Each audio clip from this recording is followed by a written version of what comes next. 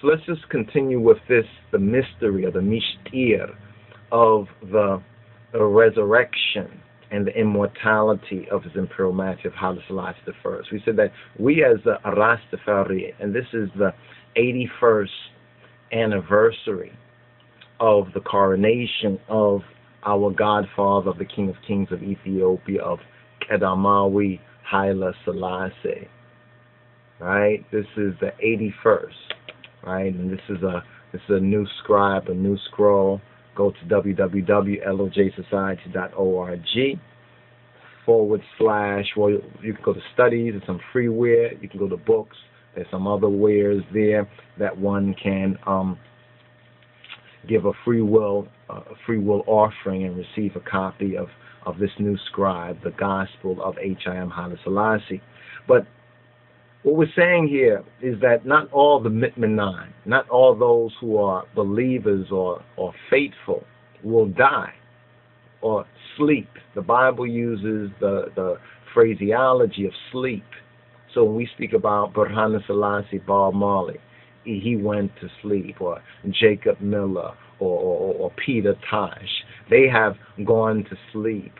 Or others from previous times, they have gone to sleep. But the word says, behold, I shew you a mystery. I and I shall not all sleep, but we shall all be changed. It says, in a moment, in the twinkling of an eye, at the last trumpet. For it says, the trumpet shall sound, or the teruah, the trumpet shall sound, and the dead, the mutan, the dead, shall be raised incorruptible. And we, I and I, shall be changed. For this incorruptible that we was born, our natural birth, our natural person, flesh and blood, you can say. You understand? This corruptible must put on what? Incorruption. It must put on incorruption. And this mortal man, must put on immortality.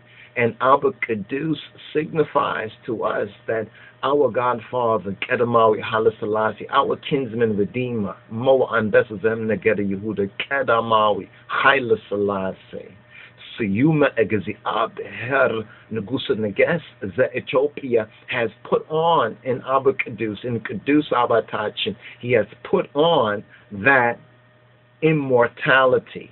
So when His Majesty tells us in that interview that everyone says he denied his divinity, he didn't deny his divinity. You understand? He denied false emanation philosophy. You understand? He pointed the Rastafari not to be deceived or deluded. You understand? But to go to the source and the truth. You understand? Which is the Bible, which is the Bible, which is the true way of Christ and true testimony of Christ. And this is what our recent scroll and scribe helps to document and helps to present this particular work here, and a lot of other work by many other brothers and sisters as well. Now, the mortal must put on immortality. So His Majesty says, I'm a man, I am mortal. I will be what? Replaced by the oncoming generation, not that careless generation of so-called Ethiopians, the children of disobedience, who turned against, who bit the hand that fed them, Bagoresu Tenekasu. They bit the hand that fed them. But let's just sum this part up, because the final victory in this whole matrix is the victory over death, the victory over Mot. It says, so when this corruptible shall have put on incorruption, and this mortal shall have put on immortality, then shall be brought to pass the saying that is written, death is swallowed up in victory. So death is going to be swallowed up in victory. So it's nothing to run from, brothers and sisters. We say that there is no death. That's a little oversimplification of the teaching. One is looking at the fulfillment of it, but we must return to the process. You understand? And the procedure You know what I'm saying? Not just the destination, but know how to walk and know, well, what is the roadmap, you know what I'm saying, to such victory. O death, where is thy sting? O grave, where is thy victory? The sting of death is hati'at, is sin, is missing the mark. And the strength of hati'at is the law. This is why it says that the Torah, or the law, is our schoolmaster, so we can be wise to salvation, brothers and sisters and mothers. But thanks be to God. But thanks be to Jah Rastafari. Thanks be to the God and Father of our black Lord and Savior Jesus Christ, which giveth us the victory. Through whom? Through our Lord, through our Master, Jesus Christ. Now, the final verse is this, in 1 Corinthians chapter 15.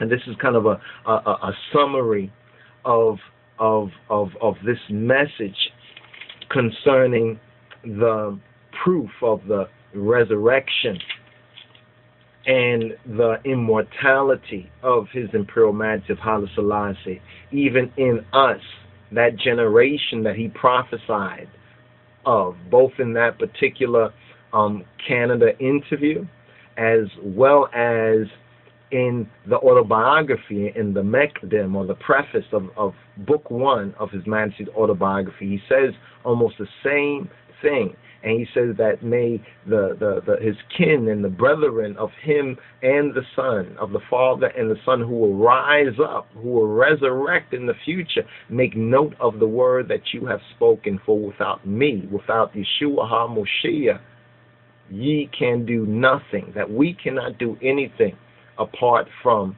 the Son of God, the Son of the Father, the one whom Haile Selassie testified to. And that's our black Lord and Savior, Jesus Christos, in spirit and in truth. But this final verse is the ultimate victory is a motive to service. You see, the ultimate victory over death, over hell, over destruction, that itself should be motive for the service, to be motive to serve the King of Kings in this ministry of His Imperial Majesty, and to be co-laborers with this society, the society of the Lion of the tribe of Judah. It says, therefore, my beloved brethren, be ye steadfast, be ye firm, be ye steadfast, unmovable, always abounding in the work of Adonai, always abounding in the work of the Master and the work of Giatah. For as much as ye know that your labor, this is what we must know in our labor, because the world would make us think, oh, why are you putting forward all these messages about this and that and Ethiopia and black Hebrews and Haile Selassie? Why are you doing all of that? You see, because we know that we must be steadfast. We know that we must be unmovable. We know that we must always abound in the work of Adonai, Yehoshua HaMoshiach. For as much as ye know, as we know, that our labor is not vain in our Master, in our black Lord and Savior, Jesus Christ.